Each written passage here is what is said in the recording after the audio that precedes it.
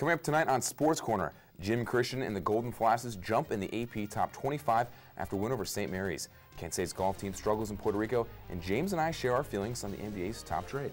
Plus, Kent State senior forward Mike Scott joins us in studio to talk about last weekend's big West Coast win. Stay tuned, Sports Corner begins right now.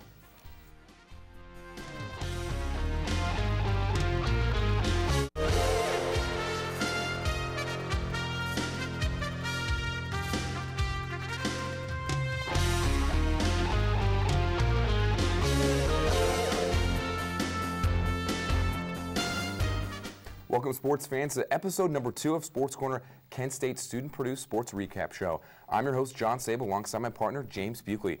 Coming up in the next half hour, all the latest news on Kent State's move into the top 25.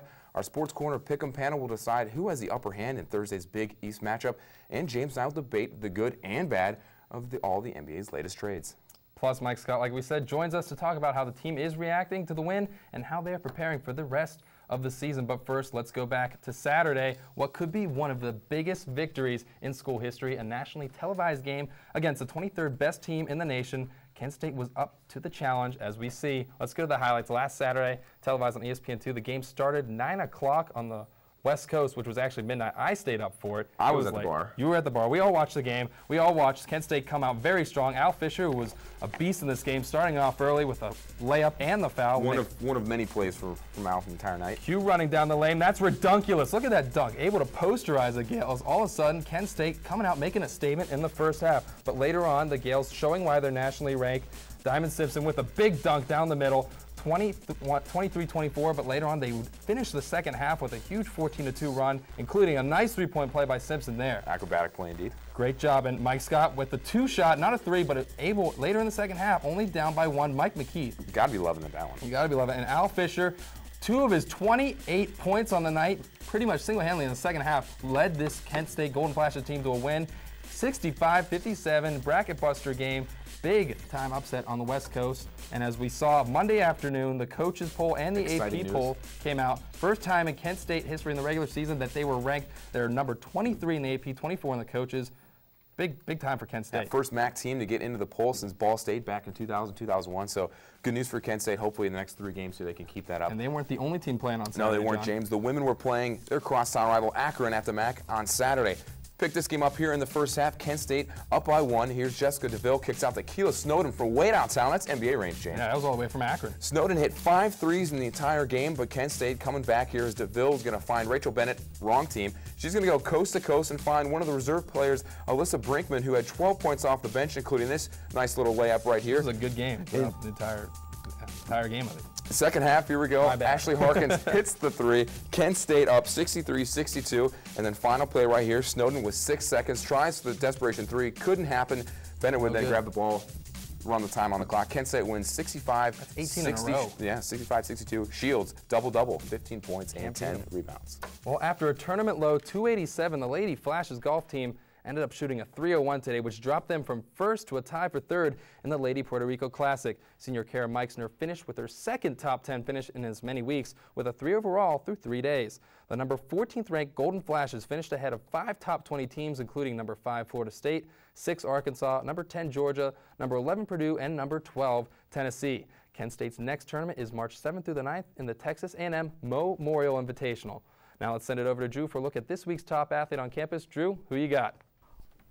Well, thanks, James and John. Well, you know, it's Al Fisher. Congratulations. You are the Kent State's Athlete of the Week. The junior guard scored 28 points, a season and game high, added 4 assists, and shot 9 of 10 from the free throw line. The Flashes are enjoying a week off before traveling to Bowling Green, where they play the Falcons this Saturday. Tip-off is set for 12:30. Still to come on Sports Corner, playing for pride, Bob Lindsay's squad finished a season sweep of Akron, but can they beat the number 2 team in the MAC East?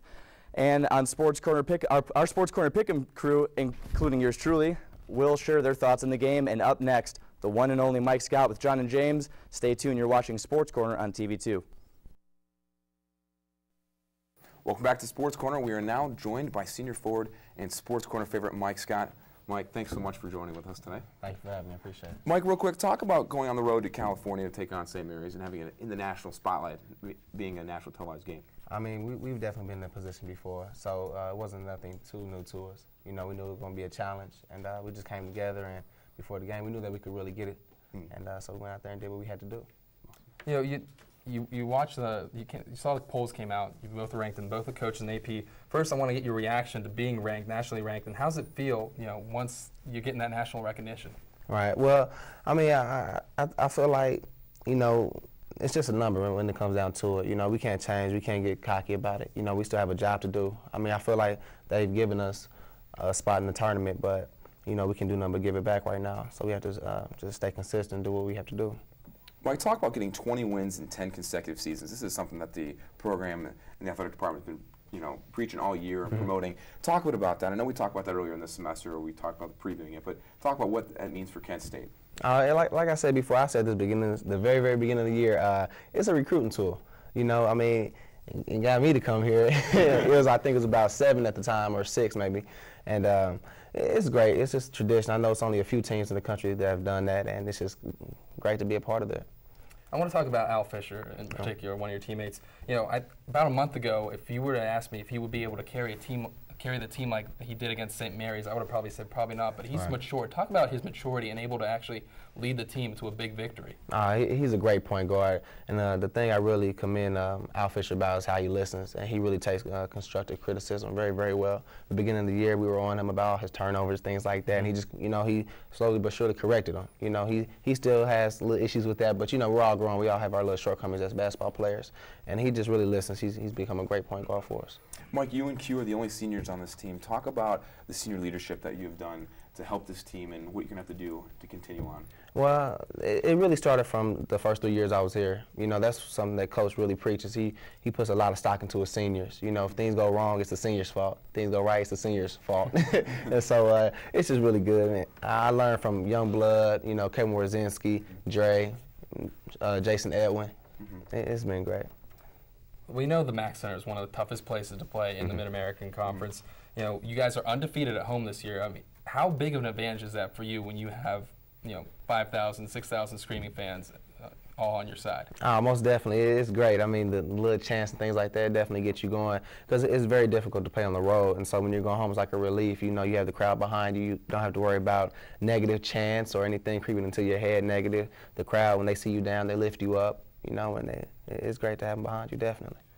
Compared to the team that went so far and won the MAC championship 2 years ago, you know, you guys seem to be down the same path. What are the strengths from this team that maybe were your weaknesses a couple years ago? Do you see any similarities or differences between the two teams?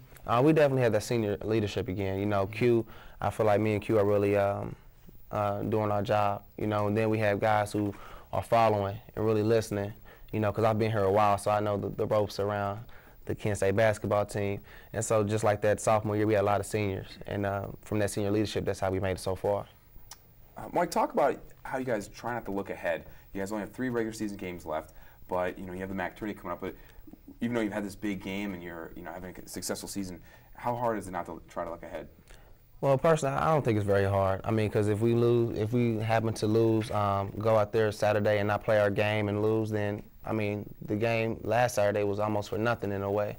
You know, so we have to definitely just stay locked down, stay level-minded, grounded, and handle our business one game at a time. What was the turning point of this season that you guys knew you had something special going on? Probably the game after Ball State. I think we all met after Ball State, because Ball State, that was a difficult game. We all had some issues with that. We all talked, and then after that, we definitely got it together. Well, Mike, thanks so much for joining us today. Good luck in the rest of the season here and going on the MAC tournament. Yeah. Thank you, I appreciate it. And Mike, if you want to stick around, we're going to have a little debate segment and excuse you. Yeah, sure. We'll be right back with more from Mike Scott and Lindsay Buccino, who will join us next. Stay tuned, Sports Corner continues.